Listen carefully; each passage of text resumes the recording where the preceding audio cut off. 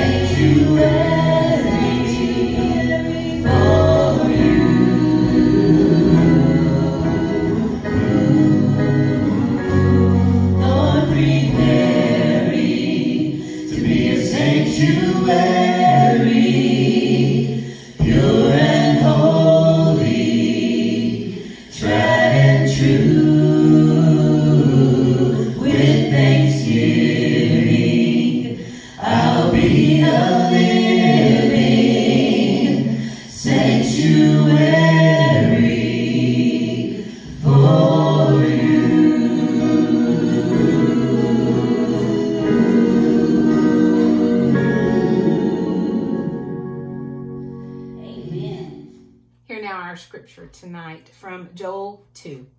Blow the horn in Zion, give a shout on my holy mountain.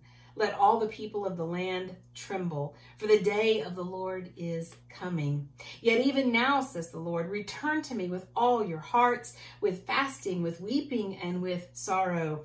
Tear your hearts and not your clothing. Return to the Lord your God, for he is merciful and compassionate, very patient, full of faithful love, and ready to forgive. Blow the horn in Zion, demand a fast, request a special assembly. Gather the people, prepare a holy meeting, assemble the elders, gather the children, even the nursing infants. So tonight we gather. We gather together as the people of God. We gather together as the children of God to set ourselves in front of God's throne, to say, here we are, here's who we've been, but here's who we know you're calling us to be. We set ourselves in front of God tonight, stripping off the decisions that we've made, walking out of our brokenness, declaring our sins, and telling God we want to be different. There are so many people who have convinced themselves that God could never really love them. They've convinced themselves that they can't bring who they truly are to God, so they just try to bring the parts that they think are presentable. On Ash Wednesday, we come to be reminded of who we are, that first and foremost, we are children of God. We're invited to bring our whole selves into this relationship with who God is, because God loves all of us, all of our parts, not just the parts that we want to reveal or the parts that we think are the prettiest or the parts that we're willing to share with other people. My 5-year-old grandson, Boone, has every superhero costume and mask you could ever imagine. And I can remember about a year ago, he put one on and he came around the corner, and it was Spider-Man.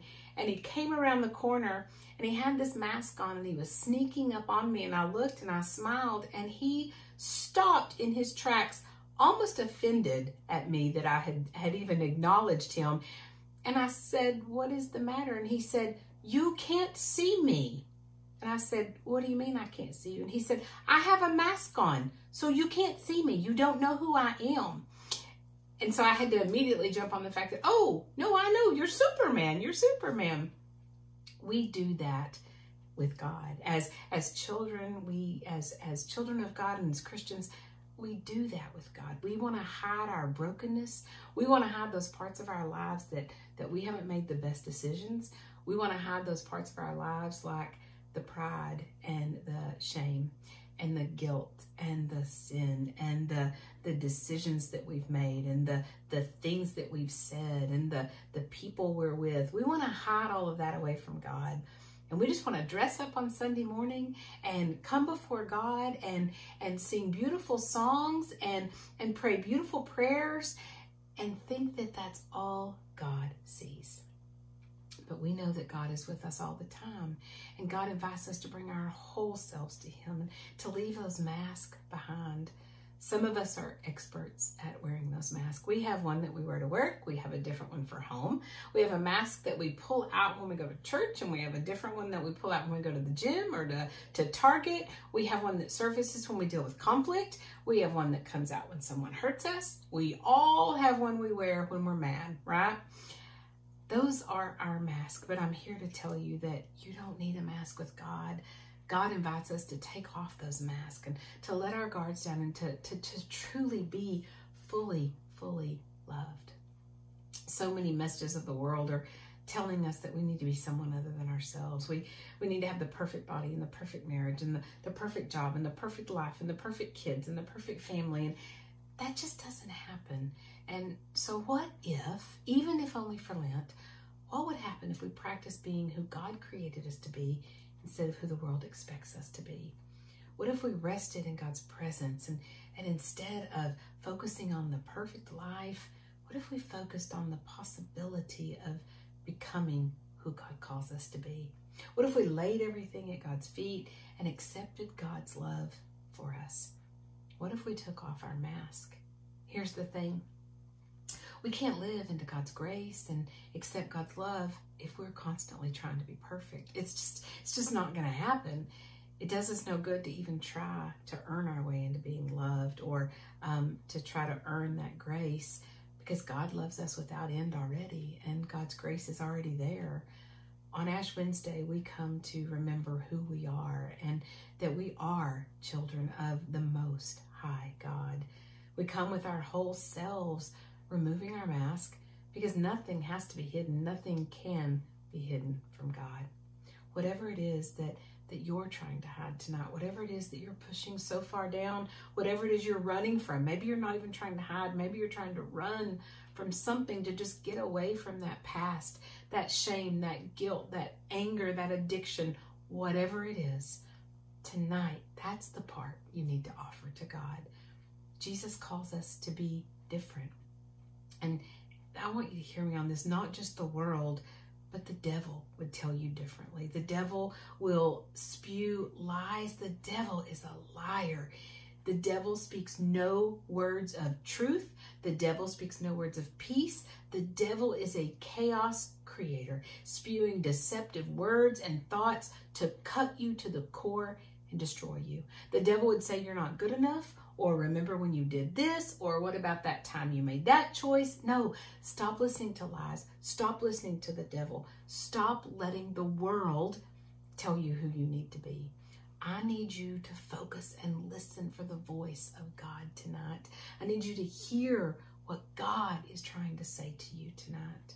I read something a few weeks ago that someone sent me that said the devil can't take you out, so he's trying to wear you out. Don't you dare get tired. I want you to hear these words from Romans 8 tonight.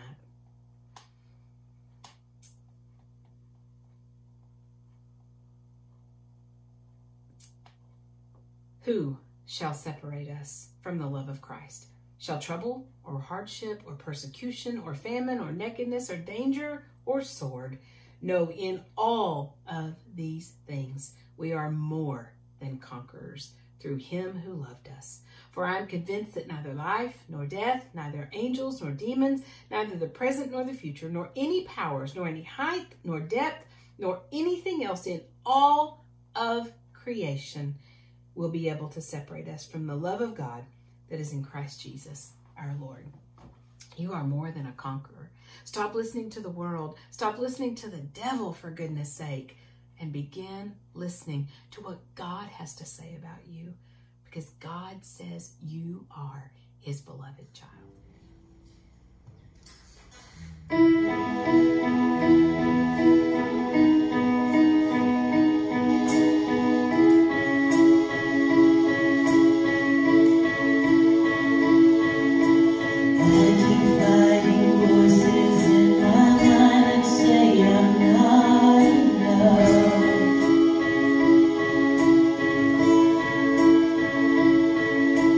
Every single lie that tells me I will never measure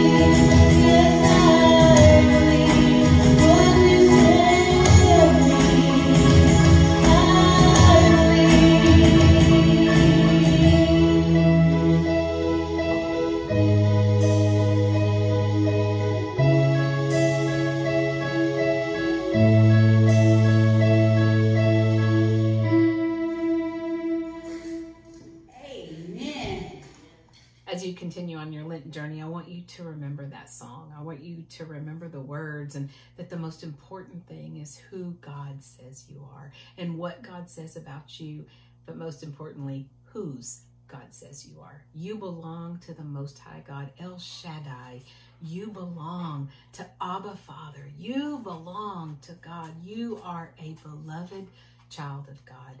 Do not ever forget that. Do not ever forget that. Someone asked me yesterday what devotion I was doing for Lent. And so typically when Lent comes, I ask folks to do two things. One, to lay something down, and two, to pick something up.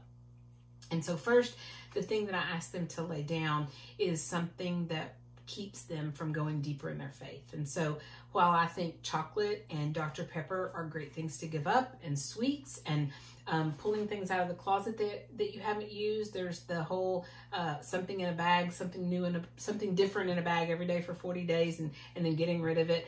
I think that's all great, but I think it's more important to give up things that you won't go back to give up something and pick up something with God instead. To give up something and pick up prayer time, to give up something and pick up more study time, to give up something and pick up a devotional, to give up something and go to church more, to pray more, fellowship more, commune more, all of those things that bring us closer to God. And so those kind of things that we can give up are things like pride, things like anger, things like guilt, things like shame, things like addiction, those things that truly hold us back. Because if I just gave up coffee, while I think that would be very sacrilegious if you knew how much I love coffee, if I just give up coffee for 40 days, first of all, I'm going to be crazy on the second day. I'll be crazy on the first day. But by day 40, I am going to run to that coffee and just drink as much as I can. And I'm not going to do as much praying or reading or fellowshipping as I did when I wasn't having coffee. And so if I give up something like shame, and that is truly gone, that is something that separates me from God. And if I can grow closer in that time to God, then by day 40, I am living a much happier life because that shame is gone. Remember what God says about you. You do not have to carry those things. So I invite you to give something up that will make a difference. The second thing I invite people to do is to pick up a different devotional. Something that's not on their nightstand typically, or something that's not sitting on their desk at work. Most of us have done the Upper Room. Most of us have done Jesus Calling. I typically invite people to do something that is pretty prominent for Easter time or Lenten time to truly lead us closer to the cross. And so somebody asked me yesterday which one I was doing, and so I wanted to show y'all which one I was doing. Years ago, a very dear friend who has become more like a brother to me. He truly is a brother. Mark Winter, Reverend Mark Winter, he's our conference evangelist, and he has been to Mark many times.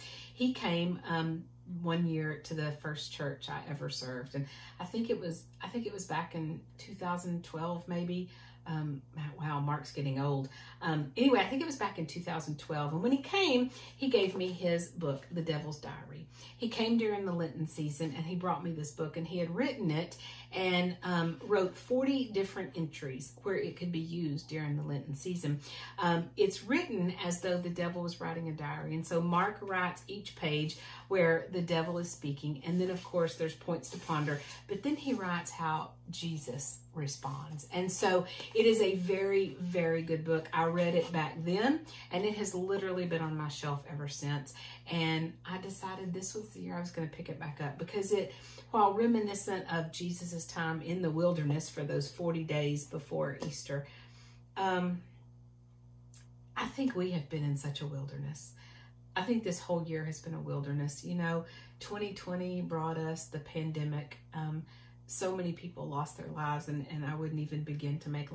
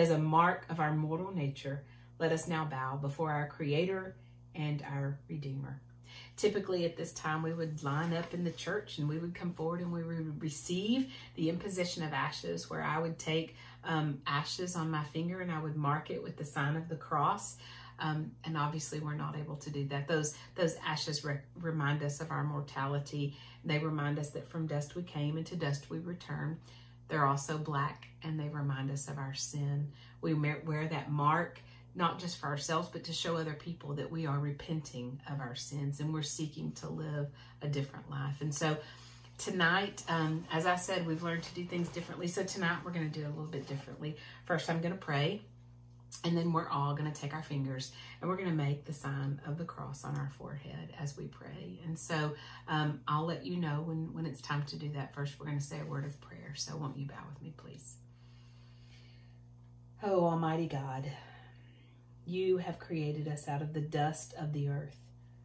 Give us, gracious God, as we draw the sign of the cross on our foreheads and envision those ashes, that it would be to us a reminder of our mortality and our penitence, so that we may remember that only by your gracious gift are we given everlasting life. And it's through Jesus Christ, our Lord and our Savior, our rock and our Redeemer, that we pray. And all God's children said, amen.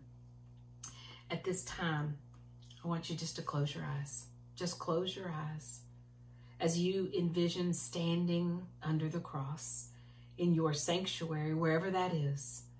You are standing in the front, and your pastor or your church leader, whoever it is, walks to you, takes their finger, puts it on your forehead, and makes the mark of the ashes, puts the sign of the cross on your forehead. So take your finger, and as we make the sign of the cross, I say to you, remember that you are dust, and to dust you shall return.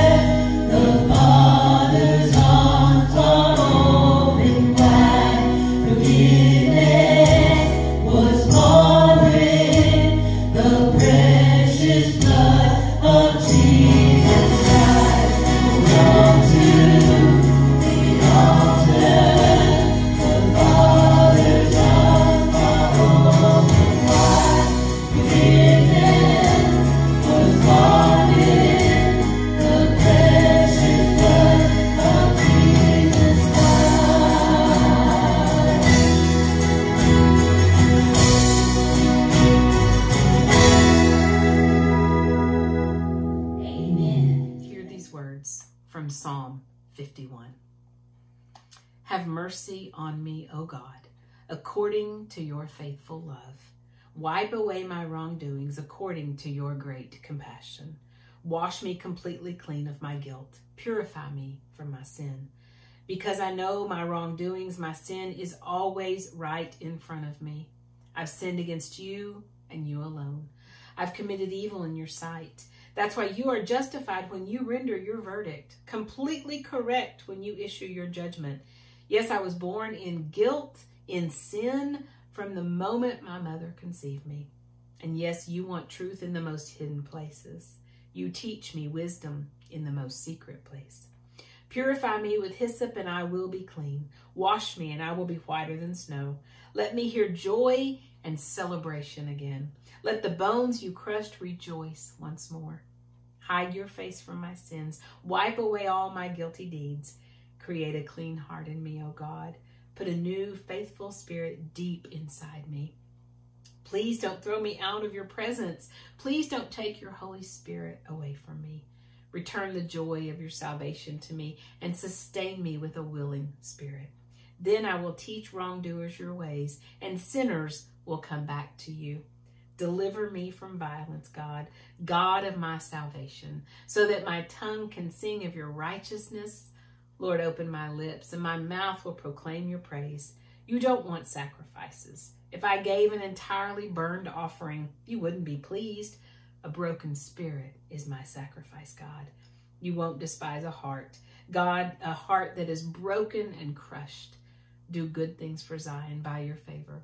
Rebuild Jerusalem's walls. Then you will again want sacrifices of righteousness, entirely burned offerings and complete offerings. Tonight, as we close out, I want you to remember that we step today into a world in the strength of God's mercy, living and serving in newness of life. So as you go tonight, be assured that when we repent of our sins, we are forgiven. Through faith in Christ Jesus, we are invited to share in everlasting life. So tonight and forever, may the Lord God order all of your days in his grace. Amen.